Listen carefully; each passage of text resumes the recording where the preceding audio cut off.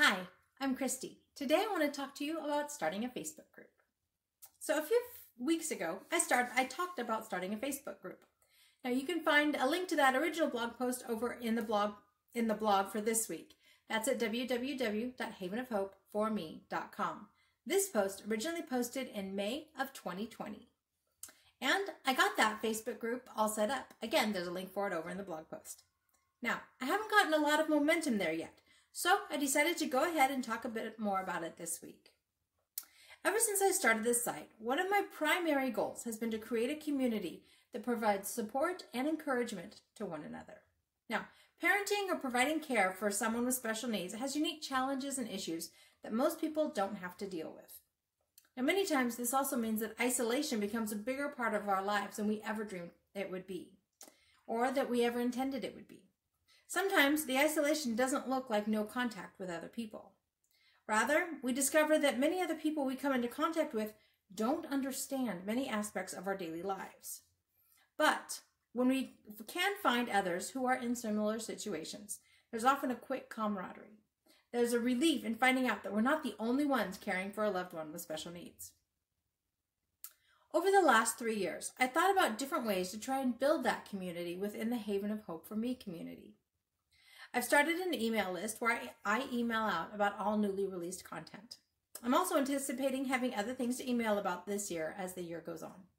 You can sign up on the blog post at the bottom of the post or over on the sidebar. Again, that's at havenofhopeforme.com. I've also been thinking a lot about starting a Facebook group. Now, if this is something that you're interested, you can join here, and again, there's a link in the blog post.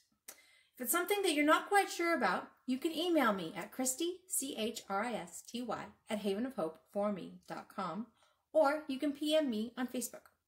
I'd love to chat with you and to hear your thoughts and concerns. Now, you may be wondering why or how I came up with the idea for a Facebook group. Now, part of that decision came from research that I've done and advice that I've received from a number of different online marketing gurus that I follow. But maybe more importantly, I've discovered that it really is possible to bring a group of people together in a Facebook group who really become friends and are truly interested in each other's lives. I found one of those groups. Now, for reasons that I can't explain, this group has really developed into a caring group of friends. We check in on those who've shared their struggling. We wish each other a happy birthday. And sometimes we simply share our daily activities, even if it's just to stay accountable to someone. In fact, it became too much for the person who started that original group, so she shut it down, and we were disappointed.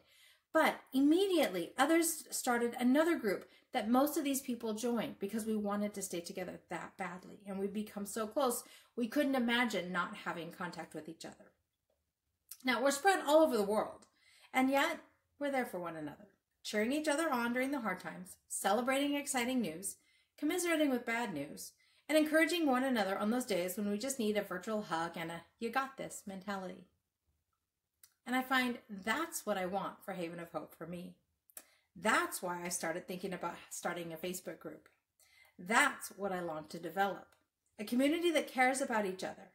A group of people that comes together and understands the nuances of living with special needs and all the quirks and challenges that it brings. And maybe most importantly, a group that celebrates together with all of the joy and excitement of achieving a small inch stone. Now, I also envision a place where we can come when we need advice. Kind of a, hey, I'm really struggling with this. Anybody dealt with this before? Kind of thing. Because I firmly believe that together we can make each other's lives easier, better, and richer. And so my question for you this week is this. What would you like to see in a Facebook community? You can pop over to my Facebook page and check it out, or you can even join the group if you're interested. Help me shape this community into one that you are proud to be a part of. As always, I'd also appreciate it if you'd share this with anybody you think would find it helpful. I'd love to help as many families as I can.